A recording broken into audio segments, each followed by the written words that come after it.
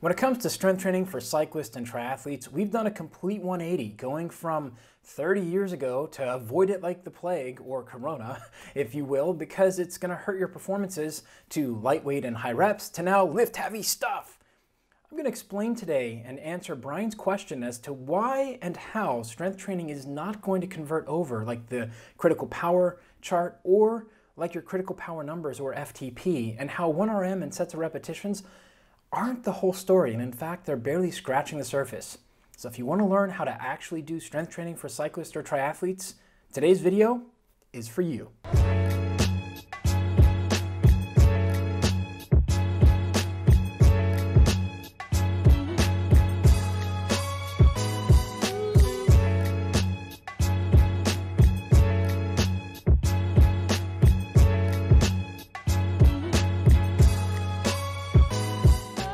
When it comes to strength training for cycling or triathlon, there are a number of different considerations that we have to take. In fact, for all sports, the professional and developmental basketball players that I work with have these considerations, as do the CrossFitters that I work with. And the thing is that most of us don't know what we don't know. In fact, strength training is not done on a continuum. There's far more to it than you like to think or know. So today's video, we're going to dive a little bit deeper into the why and how behind the strength training, and why lifting light weights and high reps is not the answer, nor is lifting heavy stuff. I've covered a lot of the topics we're going to brush over today in my podcast, the Strong Savvy Cyclist and Triathlete podcast, in episodes with Doc Stu McGill, Tony Gentilcore, as well as Casey Hill. Now, if you're interested in listening to those, finish today's video before you pop over to the podcast, and make sure you're smashing the like button down below, because we've got great content for you. Strength training for cyclists and triathletes, exercises that have these many layers already programmed into them. Now, let's take a look at what prompted today's video.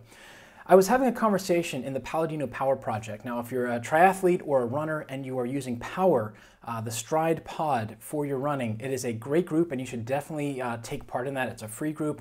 Steve Palladino runs it and does a fantastic job. So Brian and I were going back and forth as someone had asked about adding barbell strength to their program and how to add it to boost their running. And this is a mistake that cyclists, triathletes, and runners all make right now, because the research says that heavy lifting is beneficial. Yes, but it really, really greatly depends. So again, I've written at length at this on my blog, as well as covered it with the previous mentioned guest on the podcast. So let's read his question here and dive into it just a little bit.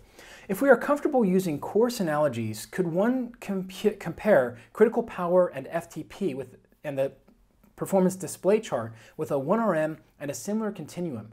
Though critical power and 1RM are not anchored at the same point, these are nevertheless the reference points in theory. That is to say, we have a baseline from which a relative intensity is prescribed for a duration in order to target specific stimulus. If one would consider a typical range of 1 to 10 reps, weight must decrease as reps increase. Is there not a point beyond which, in order to complete repetitions, the load is no longer heavy enough to disrupt homeostasis and stimulate growth? Well, the first thing is that it doesn't exist on a continuum, and it doesn't work that way. There's actually 5 very interrelated pieces to strength training that we have to consider. There's strength, speed, skill, endurance, and flexibility. So these are the 5 pieces to it, and Stone, Sands, and Sands, in their book, The Principles and Practice of Resistance Training, trying to do it off the top of my head. They actually have a chart on like page 3 or 4 or 5 early in the book that shows a star of all these interrelated things. And the way it works is there's speed, strength, strength, speed, strength, skill. All 5 have one of the other, right? They're all tied together. So again, speed, strength, skill, endurance, and flexibility are the 5. And all of these need to be related. Now, one of the first things that anybody who's gone through the HVTraining strength training programs will recognize is that we don't load the system very much from the get-go. It's not one of those things where I have you complete a 1RM or a 5RM test. In fact, we start with a movement screen. Why is that we're starting with the movement screen? We're here for weight training. Well, one of the first things we have to think about is the ability of the body to actually move itself with strength and good movement patterns, or if we want to call them engrams, if we want to be super fancy about it. Bing! It's one of those things that we really need to look at is how is the body executing that movement? And for many triathletes and cyclists, the movement patterns are greatly disrupted because we are in these unnatural positions of being in the time trial bike or on the bike for long periods of time and not using our spinal erectors, as well as just sitting in a chair like I am right now, and you are probably doing as well. Or maybe you're on the trainer. If so, kudos. Now, when we get into strength training, one of the things that a lot of people don't recognize is that taking the time to set the platform correctly is the most important thing. Now, this doesn't mean we're not going to load you, but the load doesn't have to be that much. Now, in the podcast episode, part 1 with Dr. Stu McGill, which I think is episode 6, we talked about how a lot of cyclists injure their backs in the weight room because they're moving way too much weight that the spine and the connective tissues of the body can't handle. Now, this is a whole nother consideration that we're not going to get into today, but I do cover over in my blog, when should cyclists and triathletes lift heavy weights? So if you want to check that out, there's links down in the comment down below. While you're going down there, smash that like button, make sure you hit the bell and subscribe because we've got great content for you here. Now, when we look at the critical power or the FTP and try and compare it to the 1RM, it doesn't work that way. We're talking about comparing essentially a pineapple to a porcupine. Both of them are kind of spiky, but they're nothing like one another. When you look at a 1RM, you're going to get a percentage, and those percentages give us a rough idea as to what major changes we're going to have in the body and the tissues. It's not going to tell us about how we're going to change the hormones, it's not going to tell us how we're going to change the firing patterns, and it's certainly not going to tell us how we're going to improve your movements, right? It also doesn't tell us about are you able to control in one area in order to get movement in another, or as Dr. McGill says, proximal stiffness for distal motion. And the answer is no, it's not going to tell you that. It's just going to tell you, well, in order to get these specific tissue adaptations, you need to do this. It also doesn't tell you how much rest time do you need in between strength sessions in order to allow the proper adaptations to occur to allow you to actually improve. And this is something that endurance athletes are absolutely awful at. We like to think that in order for us to improve, we need to go out and just kill ourselves. And we heard this in another podcast. Trevor Connor was on. If you're familiar with Fast Talk, he's one of the hosts. Fantastic podcast. I've had the pleasure of being on there, so I decided to have him on mine. And he tells this great story about going out with a couple of the pros, and they said 200 watts today, that's what we're doing. And he's going up a hill and he hit 280, 300, 320, and he's like slobbering at the top, and he feels so accomplished. And then a couple of minutes later, one of the guys that he's riding with just comes up alongside him and says, he's expecting, kudos, great job, you did awesome, wow, you're so strong. And they say, if you ever do that again, you're never coming with us. And he's like, well, I've made that mistake also. So not exempt. The point is that we like to think that hard work is the way to get there because that's what we see. Strava and all these other places. Look at the power numbers. Well, in fact, what we actually need is adaptation. We need to have just enough stimulus in order to get that adaptation. And when it comes to strength training, it doesn't work based off of the load. It matters how you're getting the movement. This is one of the reasons why practicing breathing and breathing in different positions and understanding the difference between diaphragmatic breathing and doing the accessory muscle breathing is so absolutely pivotal in helping you to be able to move better. It's also why we focus a lot on the feet and on the shoulders and on the lats and the chest and the shoulders. Again, a lot of us don't think about that as being cycling or triathlon related, but it 100% is. Now let's get back to Brian's question. So when we look at the 1RM, and we try and put it onto a continuum, again, all that's telling us is about the tissue adaptations we're going to get and the nervous system adaptations. And what this often happens, or what often leads to for cyclists and triathletes, is that you are just going to load yourself up and you're going to add layers of bad movement with load on top of bad movement patterns already. Over time, this leads to joints being out of position, and as we've heard in my Strength Training for Triathlon Success course on Training Peaks University, joint position dictates muscle function. Now, if you took that course, you're going to recognize that. You go, muscle function. It's one of those things that is so important for us to be able to understand that it's not just doing the exercise and adding load. In fact, most of us as cyclists and triathletes have very little right in owning or moving anything more than an 8 kilo or 12 kilo kettlebell or an empty barbell. This has to do with how we're executing the movements. Let's dive a little bit deeper into the comparison to critical power and 1RM. Now, the critical power and 1RM, Brian, Yeah, actually we can compare those two because it is going to change in intensity as you go from the heavy weights, or 100% of critical power, all the way down. The same is going to happen as you go through your sets. You're going to change from a neuromuscular adaptation or neural drive from 1 to 3 quick, fast repetitions to being much more metabolic as you go further down into that spectrum of sets and reps. Now, the other thing to note here is you mentioned 1 to 10 repetitions. That is a small sliver of the strength training spectrum. In fact, we can do, and some of us need to do, repetitions all the way up until 80 or 100 reps if we actually want to have endurance adaptations of those movements. Now, this is talked about in Dr. Mel Siff and Verkhoshansky's book, Super Training. So Verkhoshansky, his textbook is like this thick, small print, 1960s, 1970s, I think is when it came out. And all of the best coaches in the world that I've had the opportunity to meet or talk to all reference back to this textbook and have it in as required reading for many of their interns as they go through. Now you may be wondering, how is a textbook from the 1970s relevant today when we have all this research? Well, a lot of the research is looking at what he talks about in the book or trying to disprove it. And yeah, we've learned that there are some things that need to change and the body doesn't quite work that way. But for the most part, a lot of these old school training books are very pertinent and very, very adaptable to what we're doing today. Why is that important? Because a lot of these things have been known for a long time and the research often just follows down. What's popular? What do people expect? And in fact, there's something called a publishing bias. And again, I talk about this over in the Strong, Savvy Cyclist and Triathlete podcast in how to read a research article. And I'll have that link down below. I can't remember, I think it's in the 40s or 30s, that episode. But really, there is a bias for publishing, as well as the studies are often carried out on college-age males because that's an easy captive audience and it's only done for short amounts of time. Now, I am not sitting here preaching or standing on the soapbox saying don't use research. I am saying that I went from being 100% show me the research, this is what we're going to do, to learning from my mentors and my experiences over the last 15 plus years of, well, that's one research article, and when you actually read the research article, it worked really well for 7 of the participants, but the other 3 saw no results. But the P is greater than 0.05, so thus it's relevant. You've got to learn how to read the articles and understand what exactly they're saying. Now, let's go down to what Brian's talking about with not lifting heavy enough to disrupt homeostasis. Now, which homeostasis are you talking about? Are we talking about the hormonal homeostasis? Are we talking about how you're able to move? Are we working on strength endurance? Is the movement breaking down? Which homeostasis are we talking about?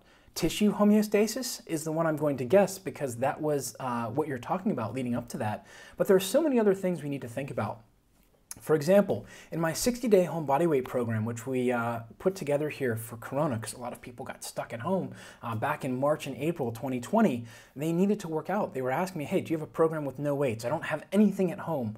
The 90-90 single leg deadlift is incredibly challenging. And the reason it's challenging is because we're disrupting the homeostasis of how the body is actually carrying a movement out. They're not able to separate the hips while keeping a 90-degree angle in through the back knee and moving the hips and rib cage together. So in that case, we've disrupted the homeostasis of the normal neural firing. Not the homeostasis you're talking about, but that's one we have to think about. So many different things that we have to consider when it comes to strength training, right? It's getting a little bit boring, but this is what really takes behind the scenes. Now, we're fast forward just a little bit to the end of Brian's post here. Now, he's asking about within the 10 rep range, he sees conventional readings suggesting that the 2 avenues of hypertrophy are expressed in relation to load, repetitions, and set, which is what we just talked about. And he goes on to ask about sarcoplasmic adaptation or hypertrophy and myofibrillar hypertrophy. Now, bodybuilders are getting that sarcoplasmic where they're blowing up. The muscles are getting much bigger, but they're not having much more contractile strength. However, Olympic lifters and we as cyclists want the myofibrillar adaptation. What that is the actual contractile properties of the muscle. So best example I can give of that I know of is one of the coaches at CrossFit Tel Aviv, Yoni. He's probably about 5'2", maybe 63 kilos, and he is now clean and jerking from the floor over 100 kilos. Now, if you walked into the gym and you saw him wearing a t-shirt and his board shorts, you look at him standing next to the bar being like, he's probably going to hurt himself. I mean, he looks pretty strong, but he's probably going to hurt himself, right? Especially if he tells you, hey, I'm doing a clean and jerk with 110 kilos. But he can do it. He has that explosive strength. He's able to get the nervous system to fire, create stiffness in certain areas while getting movement only from the hips and from the shoulders. That's what we're really after. But that takes a long time to develop, and it's something that a lot of cyclists and triathletes are not comfortable or willing to do. You've got to take the time to be able to learn how to move much better. Now, when we go into the gym and we think, lift heavy stuff, there's a problem with this. And that is that in order for us to actually maintain that strength longer, the maximal strength needs to be built on a foundation of hypertrophy. Let me say that again. Maximal strength, or lifting heavy stuff, needs to be built on a foundation of hypertrophy. Now, this is something that is spoken about in super training with Verkhoshansky and Sif, but it's very true. And this is one of the reasons why we have the 5 stages of strength training throughout the entire training year. And this is another mistake cyclists and triathletes make. They go to the gym, they get themselves super sore for 2.5, 3 months out of the year, and then they drop it the rest of the year. Well, if you do that, you're never going to see adaptation. That would be like me taking you in September and training really hard all the way until February and then saying, oh, you're doing the Tour de France? Listen, we hit February. I don't want you to ride your bike anymore. We've got all the adaptations that we need. You need to rest and recover because you can't be too sore. So we're just going to ride your single speed to the cafe and back every week, and that's it. You'd fire me as your coach. I really hope so. But yet that's what cyclists and triathletes are doing. They're doing strength training, making themselves sore, as opposed to improving throughout the year. Now, the 5 stages of strength adaptation are anatomical adaptation. This is just where we're getting the connective tissues ready, starting to move a little bit better. Then we have hypertrophy, and a lot of cyclists are scared of this. And yet, triathletes as well, that is where the vast majority of strength training for cycling or triathlon programs is going to live. They live in the 10 to 15 repetition range. So, Brian, if we look at any good strength training for cycling program that is popular out there, chances are you're going to see sets of 10 to 15. We're working on endurance at sets of 15. No, you're not. You're doing hypertrophy. Hypertrophy is anywhere from 5 to 15 repetitions. If you really want to work on endurance, we're talking about sets of 25 to 80. Think about that, 80. That's a lot of repetitions. It also needs to be done at a certain tempo. So these are all considerations that tie into that star that we talked about at the beginning here with stones, sands, and sands. And that is strength, speed, skill, flexibility, and endurance. Those are the 5 parts that we have to think about. Now, let's focus on the skill part. We're talking about improving movement patterns. Now, it's not sexy, it's not going to sell lots of copies, and probably most of you have clicked off of this YouTube video already, but if you haven't, make sure, again, hit that subscribe button and hit that bell icon so that you know exactly when we release our videos. Well, they're every Wednesday right now, so you can also check back, but subscribe. Now, as we go through and we think about skill, this is one of the biggest things that cyclists and especially triathletes are missing, is that is the skill of running, the skill of riding, the skill of swimming. Now, triathletes tend to do pretty well in hitting the pool and putting in their meters, but taking the time to actually focus on stroke development, positioning, and making it so that you glide through the water is not as much of a focus as just getting in your metabolic work or doing sets of 10 by 50 at increasing pace on 20 seconds or whatever it may be. I hit my times today. Great. Your times are exactly as they were 3 years ago. Why do you think that is? Well, I'm getting older. Let's take a look and see how you've done with your stroke and positioning refinement. How much have you spent on getting faster in the water by using less effort? Well, I don't really have time for that. I just go to Masters every morning or twice a week. Well, if you spend about 15 minutes a day when you're in the pool, that's a half hour a week. That's 2 hours a month of improving your stroke, your position, and your ability to go through the water with less resistance. Over the course of a year, let alone 3 years, that adds up really big, but it takes focused, purposeful practice. Malcolm Gladwell talks about this. This is also the missing part for a lot of people when they look at Ericsson's 10,000 hours. Now back to as it relates for today, that skill, riding a bike is a skill. A lot of us just get on and pedal. I'm totally guilty of that. But learning how to brake, corner, use your gears properly, and be able to climb or to sprint or to stay nice and solid in the saddle is absolutely pivotal. Yet almost none of us practice it. Every time that I've ever held a skill session for a team that I coached, literally 2/3 of the team find a reason that they couldn't make it. Oh, it was too hot. Oh, I stayed up an extra 30 seconds last night. I couldn't fall asleep. My bike was pointing the other way when I woke up this morning, so I decided it was an omen that I shouldn't show up. True story. There's so many different things that we need to work on that just aren't sexy. It's not me deadlifting 300 kilos on the internet or me saying, oh, I went up another 2.5 pounds a week and I'm now able to deadlift 150 pounds. How much you lift does not matter. And that's where we're going to wrap up today's video. Now, I know I've gone on for a little bit, But let's recap everything that we've talked about. Number one is strength training is not on a continuum of percentage of 1 RM and repetitions. That's such a small sliver of what we actually need to think about. We need to think about how you're executing the movement. Are you able to keep stiffness in some parts in order to get movements at the right parts and have the right muscles firing through that range of motion?